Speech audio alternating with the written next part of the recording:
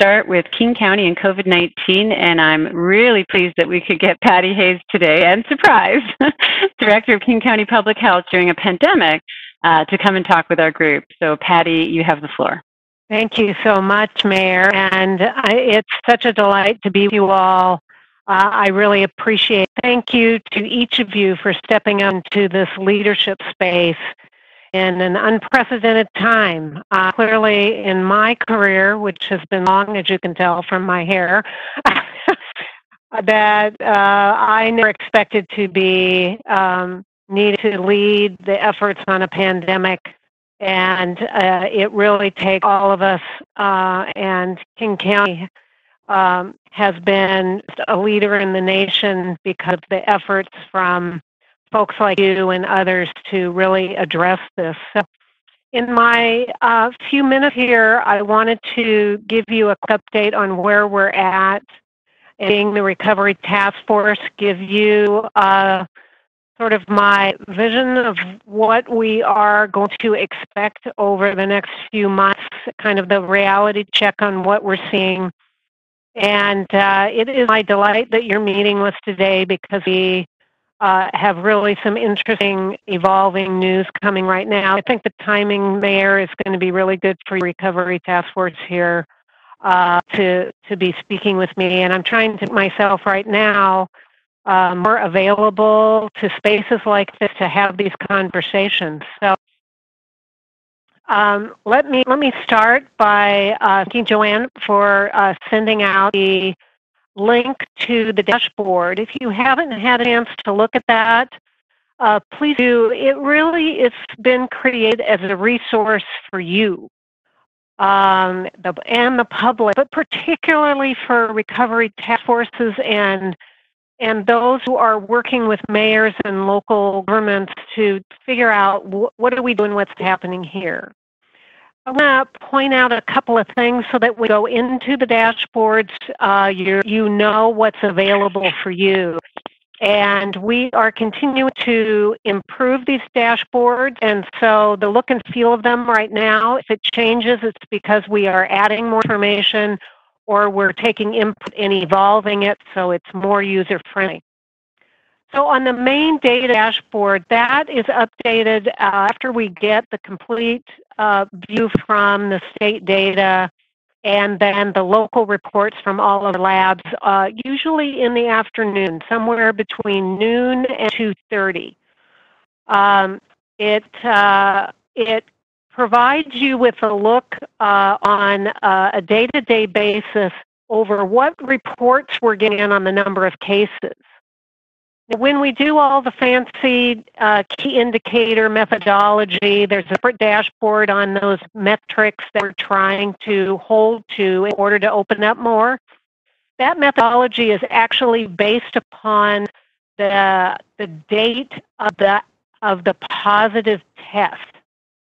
So the numbers, if you added up the numbers on the daily dashboard, you would be calling me and say, hey, those don't match when we see these indicators. What's the math? I've had a couple of math geeks call me and ask me about that. And it's because our data team is back and we do this methodology based on when the person was actually tested positive. And then we have a whole bunch of information on and around when they became ill and their symptomatology. We do all of that data in. So we have some of that facing to you, but the real difference between the daily dashboard and the key indicators, just at a high level. In the daily dashboard, what I want to tell you we just launched a couple of weeks ago is a overtime geographic piece in there that you can go into. So at the top of the dashboard, you'll see these different tabs. Go into the one that allows you to look over time, because you can look in your specific area over time what the numbers have been. You can track, so you will see we had the big outbreak at Life Care, and we had so many cases that were in the Issaquah Swedish Hospital and Evergreen, et cetera. You'll actually see that hotspot and how it's changed over time. You will see now that one of our biggest hotspots on the east side is in the Crossroads area. That's not related to a long-term care facility. And then the dashboard will also give you a look both by race and ethnicity, and we have a whole separate one on that. So the data is there for you, and Mayor, as you move forward, I would love to get feedback from you on our dashboards. I would appreciate that from you and your staff, an email at any time. So let me move now to just give you a quick update. So we moved to phase 2 just a week ago tomorrow, as you know. And Dr. Duchin and I knew that when we moved even into phase 1.5 and into phase 2, that number one, we have taken the approach slow and measured, so that we're watching the data and we're doing this because nobody wants to go backwards. We want to move forwards. But we also knew when we open up that the fact that people are coming together and that we are in a space where we are encouraging and allowing folks to try and get back to normal, allow the economy to reopen, allow wonderful businesses to get going again, that we run the risk of higher levels of infection. And indeed, we knew the numbers were going to go up, and they have been. We are no longer meeting the metrics on the standard for the number of cases over a 2-week period. And that, Dr. Duchin and I knew that we were at risk for this. I don't want you to panic about that, but I do want to say that there's a big difference if we level off and possibly go a little bit better in the next 2 or 3 weeks versus if the spike continues to increase. So we're going to be watching this carefully. And what I would caution the Recovery Task Force that you could really help me with is there's a large expectation by everybody. This has been extremely traumatic. It's been traumatic for families who haven't been able to visit their family members in the hospital and in long-term care facilities. It's been traumatic in the fact that we've closed down businesses and businesses are in such deep trouble. We've lost some wonderful businesses. It's been terrible for the arts community. So the pain, and I really voice this because it's important to me to both know that measure of how we open is a balance between what the science says and what the reality is in your work, the decisions that you need to help make in the community. So with that in mind, I need your help, actually, because one of the important things we're seeing is, and there's a lot of reasons why this is happening, but people are very tired of being indoors. They're very tired of, I know I'm tired of being indoors. And if I asked for a raise of hands, I would expect everybody would say, yes, indeed. And as the mayor said, telecommuting and these kind of Zoom calls are for those of us that like to be with people, are really hard and not fun. People are really anxious to get out. What we're seeing right now is a major shift in the numbers where it is individuals under the age of 40 that are experiencing the larger increase. This is because they are taking higher risk. They are gathering, they're gathering in churches, they're gathering by our parks, they're gathering, having picnic by our rivers and lakes. They are going into some of our restaurants, and we're not practicing enough of our social distancing, our physical distancing, staying home if we're not well, and doing the mask work. And one of the key things that I believe that I have to find a way to emerge, and your help in this and your thinking will be really incredibly important, is how do we help both businesses and actually the faith community and others to embrace this as a community response right now. I really want to work with businesses because right now, if they help me in really being successful with this, even though it's terribly stressful and some very small businesses at 30–40% open and can't make it. It's not economically viable. I understand that. But if we don't really encourage and really help our community to peer pressure, let me say, do the right thing here, and the numbers get bad and we get further outbreaks, we are actually risking the transmission back so that we have another nursing home outbreak. Because what's going to happen is it probably is going to be a young person who does have symptoms or is early on or very light cold-like symptoms, goes out to a park, a bar, a restaurant, a place of business, transmits that to a number of people, and it then goes to the business owner or the person who works in that business. They take it home, and then it's given to grandma. Grandma ends up in the hospital and dies. That's the reality of this picture. People want to feel like the virus has gone away, and it has not.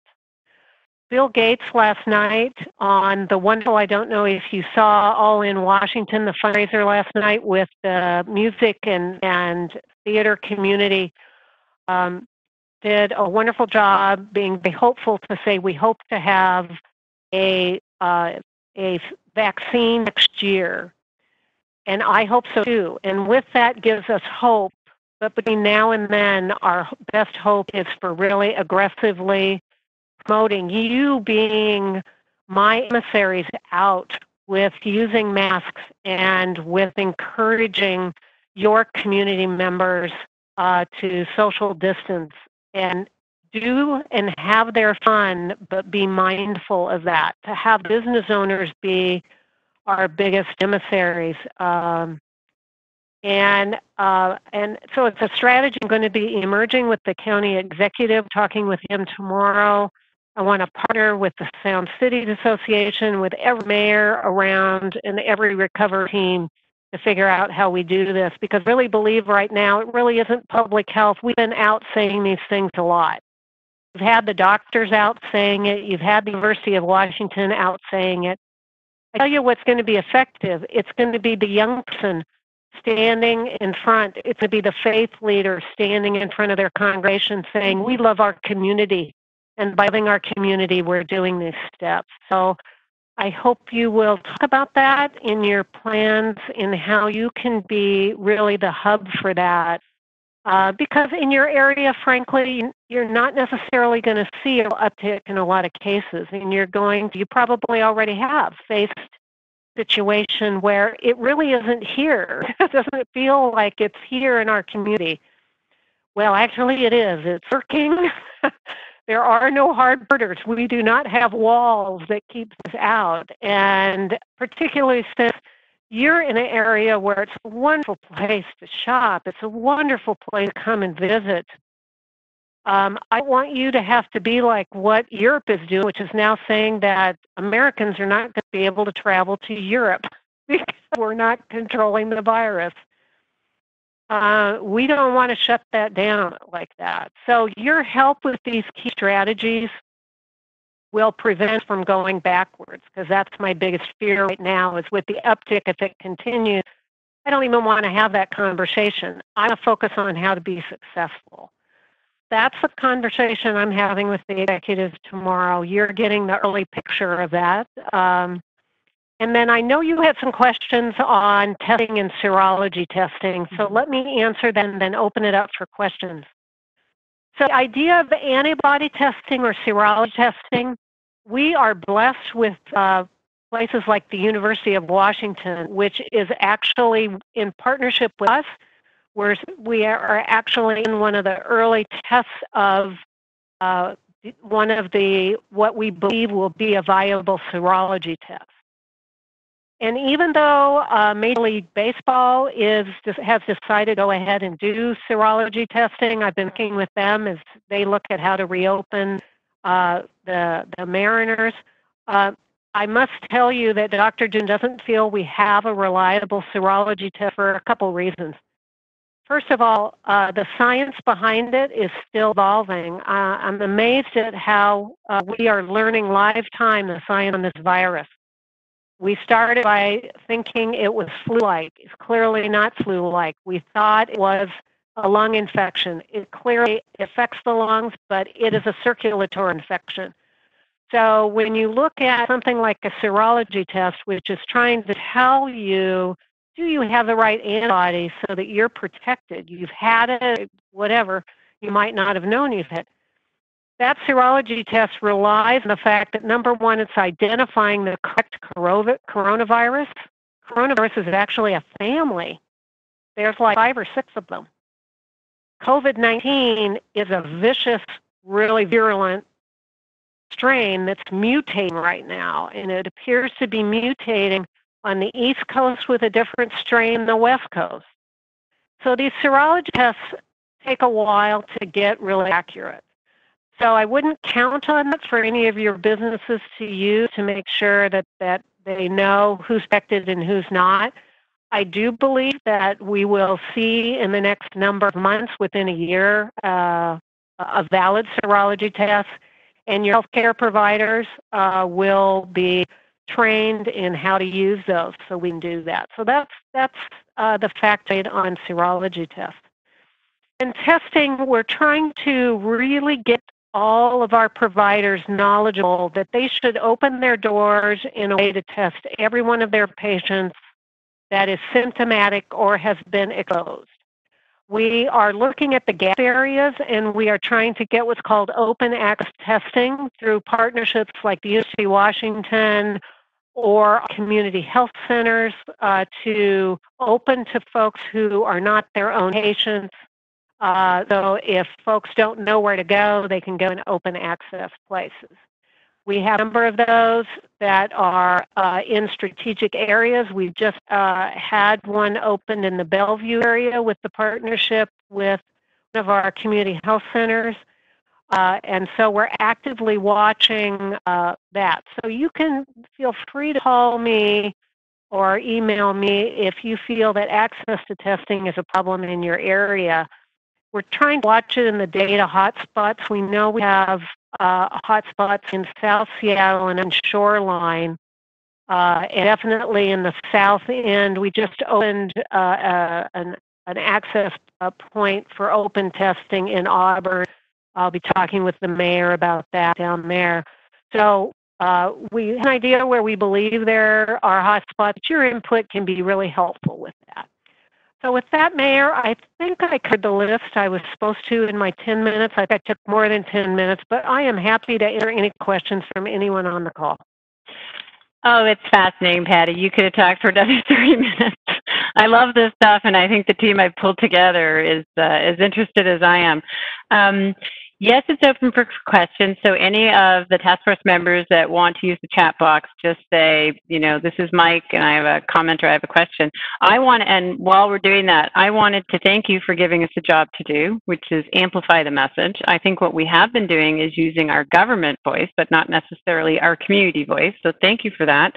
I want to also thank you for the absolutely unbelievable body of work that is happening in literally months.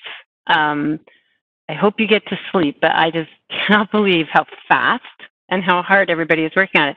And I just wanted to actually give another message out to our team here, and that is that it's not just the modeling the good behavior, which you mentioned, which is the physical distancing and the mask, but it's the responsible behavior once you've been notified that you've been exposed. Oh, I know it's hard to go back in your house.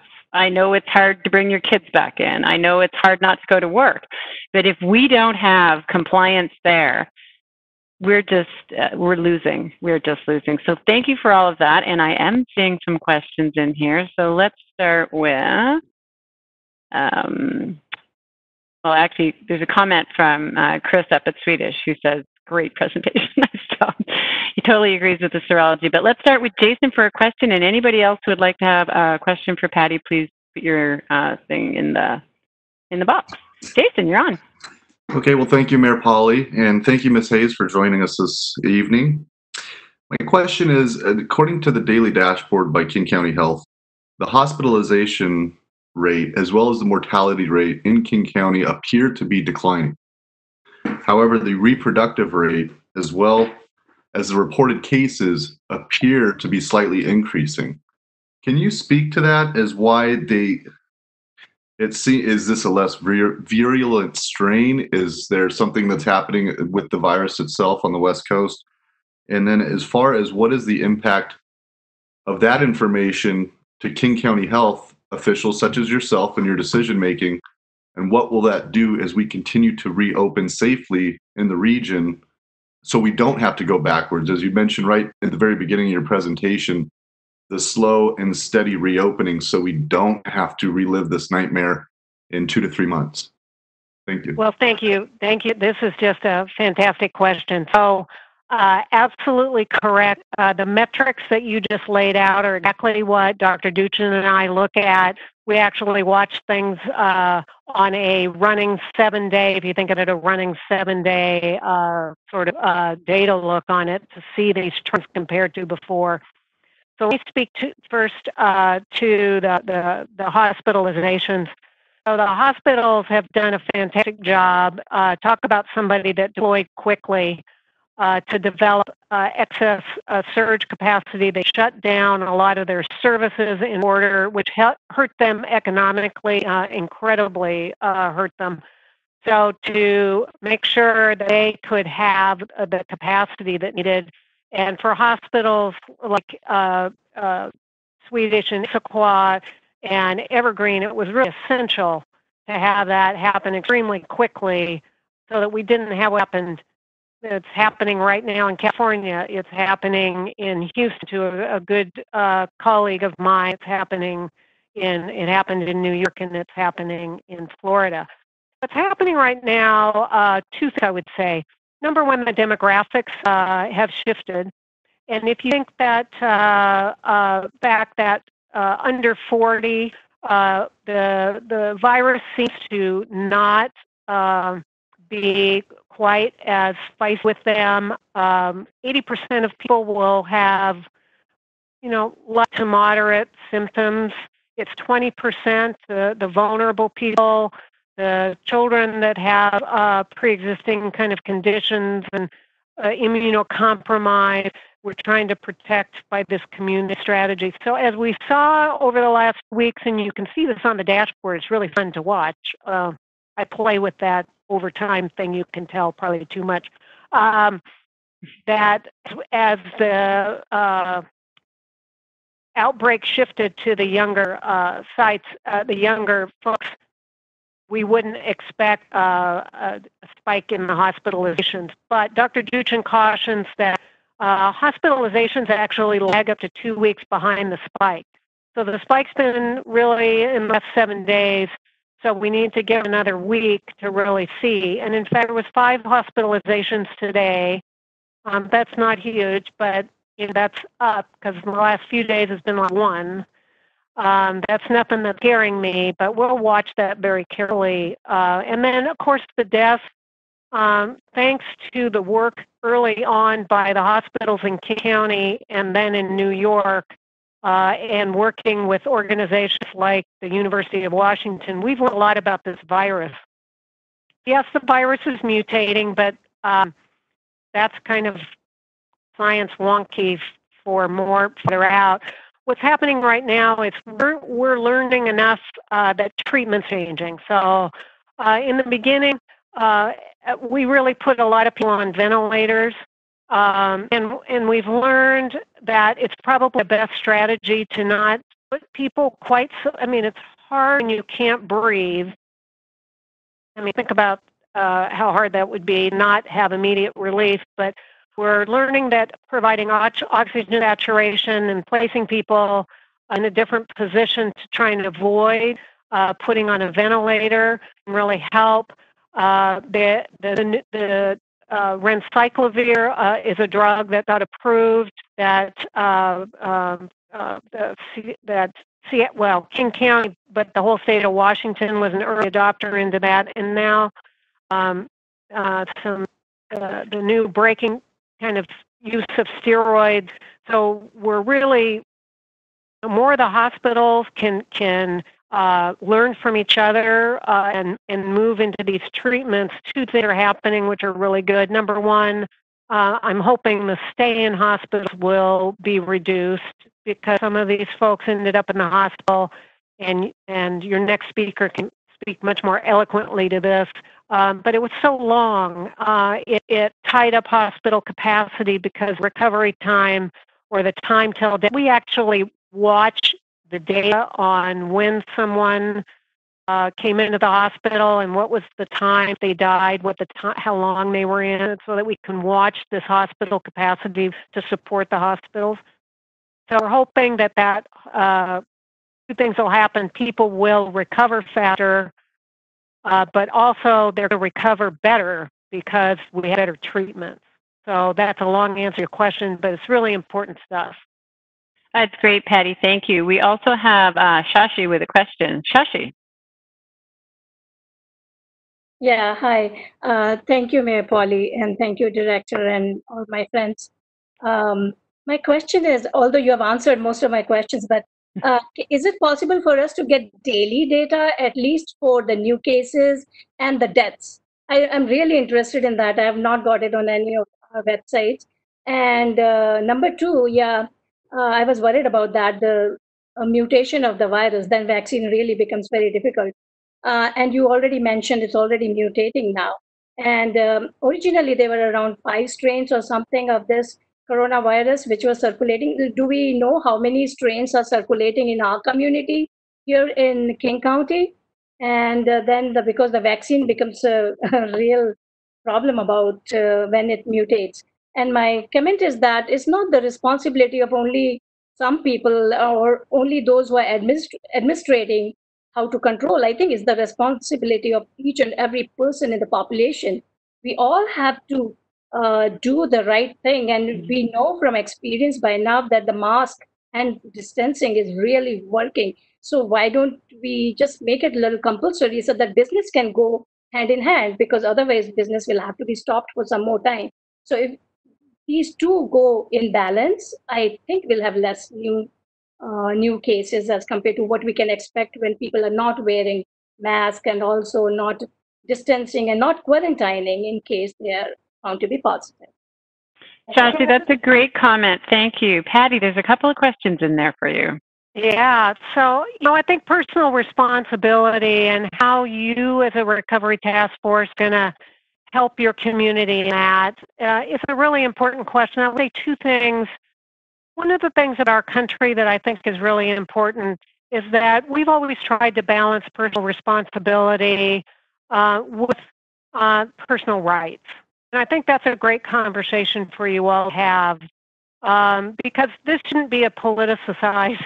I mean, this outbreak, it's not a political statement. Masks are not a political statement. And I think that you all are perfect folks in the community to talk about that and to depoliticize it. I, in public health, people think I sit up here in this ivory tower, and it really is my pleasure to talk directly with community on this. There are equity concerns around masks that I get concerned about taking too much of an enforcement end, because right now, as we know, with the protests and the data, we can see that people of color can be in certain communities with police. The statistics show that it's not equally enforced.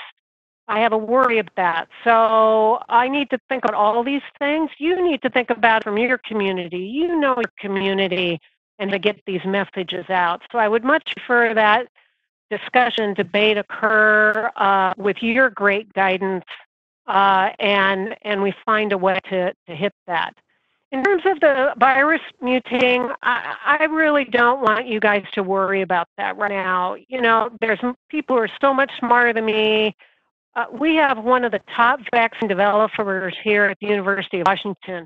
What a blessing is that? I got to say, I had a chance to talk to her, and holy smokes, I don't even talk her language. So far be it for me to try and impart anything on that. Dr.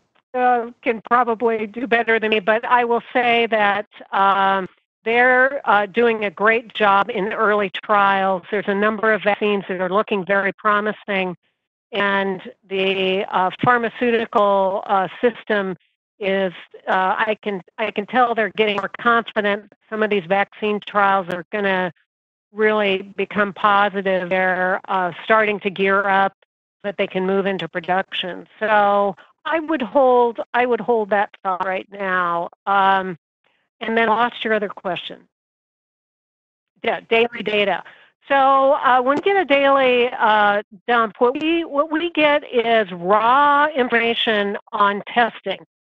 It doesn't have a high percentage of information like where the person was employed. A lot of times it doesn't have home address. A lot of times it doesn't have their race and ethnicity. So it takes my team taking that data every day, and then we deploy through our case and contact tracing to begin to fill in the data. So, no, the answer is I apologize. The way our system is set up, it really requires very raw data to come into public health. So I can tell you on a daily basis how many cases are being identified. I know how many deaths were reported in a day. We are finding in other areas of the country that I think this was actually in Florida, where they're looking back and thinking that a lot of things that were attributed to other things, deaths to other things, are COVID related. Dr. Duchin's already done that work, and we feel pretty confident that our death data is pretty solid for you over time. So we're trying to figure out how to get the way that lab reports are done to have more data so you could have more real-time data. But right now, you have to look over that 7-day period, and you'll see that there's these big bars in some of this data that says that it's unknown. And if you look 2 weeks before, it might be 4% right now, and 2 weeks before it was down 5%. That's our work. That's just showing you what we have to do. Thank you very much. I'm going to call on City Administrator Bobkowitz for a question, and after him, Pavel is up. And also, sorry, I wanted to welcome Grace to the meeting. I see that Grace is here now. Hi, Grace. City Administrator Bobkowitz. Ms. Hayes, again, thanks for joining us. I have a personal question. I have a 4.5-year-old son who we have kept out of daycare, and we are inching back to going to daycare. What do you know about daycares and transmission for younger children? Well, being a maternal child nurse by my background, you've asked right to my heart. So this virus in children has been such an interesting story, and it's a great example of research and science in action. I would say that we are getting guidance out to daycare as fast as possible because obviously reopen the economy, good child care, and the ability to work with our youngest little groups there is just really key. So I've got a team that works on a day-to-day basis with child care, early learning centers, trying to get guidance out so that we've got the teachers ready and the parents can get ready. I'm fascinated to look at the emerging science around children and COVID. It's clear that children under the age of 9 not seem to manifest COVID-related illnesses very frequently. That's something we're watching very carefully, and yet we have seen the emergence in the last 2 months of the multi-system problem in children that is, you might have heard it called Kawasaki-like syndrome. It's multi-system, and we are lucky at Seattle Children's to have a lead physician in Kawasaki syndrome who's been consulting all around the country trying to figure out what's going on with children. There doesn't seem to be a way to identify the vulnerabilities of a child to develop that. So we're going to watch that really carefully, which means we have to protect children. So the mandate and that's going to happen in schools, which this reminds me, I'd like to give you all another assignment if could. We need to support our teachers as we look to how schools are going to open.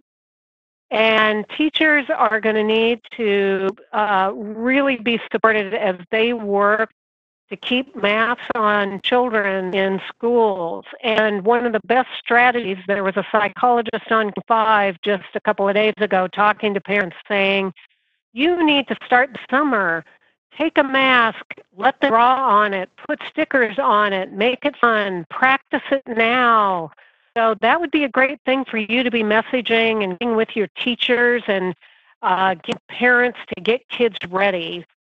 Because it's not, I don't want to see parents just waiting till the last minute and these poor teachers trying to manage their own masks and a group of kids. So I appreciate being able, Mayor, being able to give out another assignment. Thank you for that. We love homework, Patty. I'm just scribbling feverishly. That is an excellent idea. There happens to be a school board meeting tonight. I was going to attend on video, and I think now I'm going to make an audience comment. So we'll see how that goes. Right on. Really good questions. Thank you, Student Administrator Bobquitz. We have quite a few more. So next is Pavel, I believe, followed by, make sure, yes, Pavel is up, and then Mike after that. Pavel. All right, thank you. First of all, if I can just say a couple of words to Wally's question, because me and my wife, we own a Montessori preschool in Issaquah, and we get asked all the time, new parents asking, what are you guys doing to prevent virus? What's your routine? What extra stuff you doing? We tell everybody, virus or not, we always, long before all this started, we always maintain the same routine that nowadays we ask everybody to do it.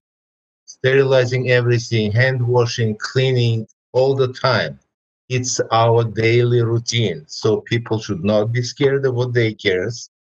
It was always like that. Nothing really changed much. The only thing different is we just spent extra time on wiping computers for check-in and door handles. Everything else been always routine for us. Thank you, Pavel. So as for Patty, thank you very much for your presentation and being with us.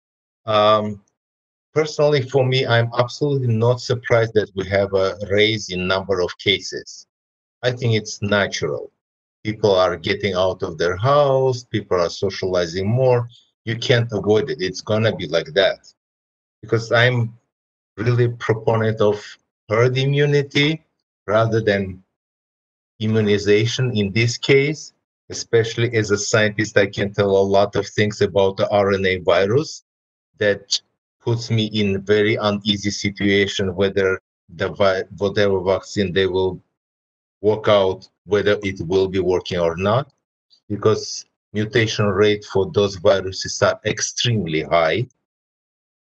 It's almost like I tell my software engineers friends, imagine you write a software program and then every day that software program on every 1,000th letter, it gets substitution, what your program will be good at. However,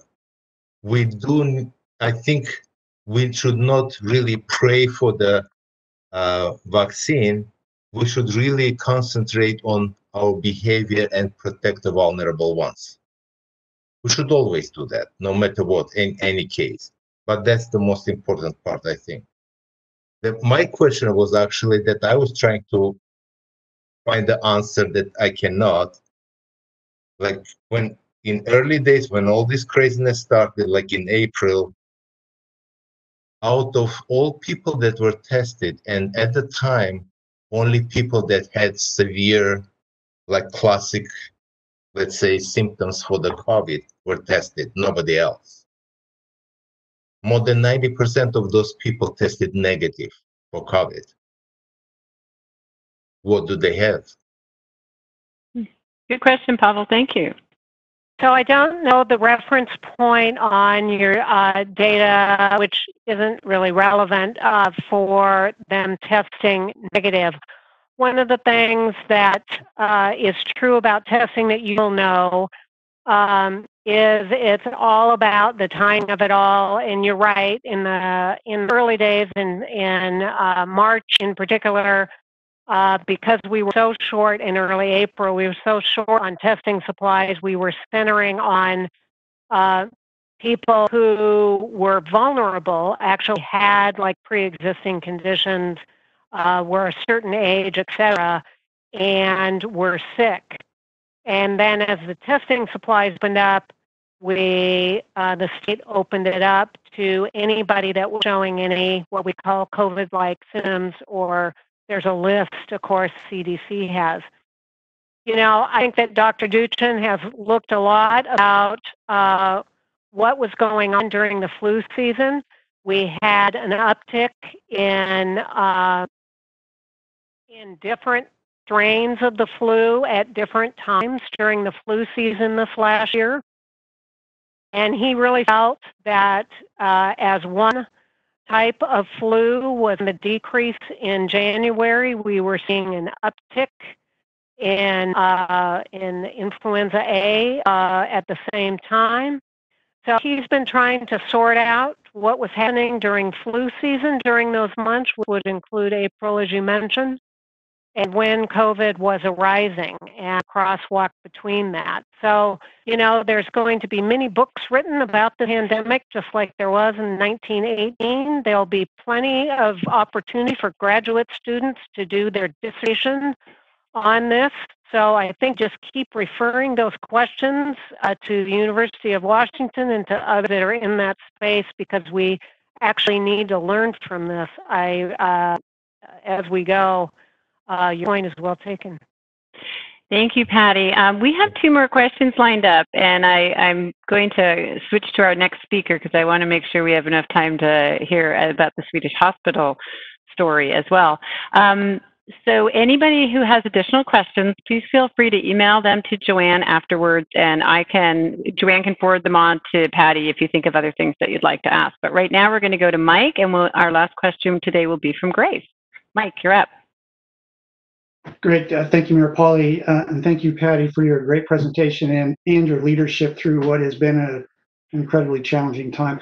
So I spent a few minutes clicking through the dashboard before we started our meeting today, and I'm just really impressed with the way the information is presented. Very readable and understandable, and very interesting, kind of a data wonk. But I did click over, the one that really caught my eye was the panels on kind of the health impacts, the overall health impacts in King County, the social and economic segment. And so a little different question, it is, how is Seattle-King County Public Health working with or informing the social service providers? Because there are some amazing numbers here about increases in need for housing assistance, food assistance, et cetera. It's kind of the community impacts. And is there something that we can do to help support that connectivity? Oh, what a great question. So thank you for noticing that dashboard. So we actually, CDC put out to a couple of states who they knew had expertise in the area of the social determinants of health to have their data teams do an evaluation specifically on the elements. And because my data team had been working with the Accountable Community of Health, which is called Healthier Here now, and we've been the data source for them on social determinants of health for the last 3 years. They gave us that grant. That dashboard you see is the first of our work in this area, which will continue. So I work closely with both the Department of Community and Human Services, who is in contact with the Social Services Network and the various coalitions that have been formed in different areas of the county to bring together those organizations that are serving in the space you're talking about. What we want to do is to begin to take this data dashboard out Right now, I've been briefing elected officials on it. This was something we used with Dow Constantine from the very beginning. You'll hear him talk more about this. Really is important in looking at the impact when you look at essential workers and the impact of the pandemic on essential workers. And when I'm talking about essential workers, I am talking about those in care, but I'm also talking about the ones in childcare and other essential workers that we've got. So you can use this in terms of your look at reopening and the influence that you see with the natural disparities that we have of the way a pandemic affects groups of people. So that will be a wonderful conversation for you to have.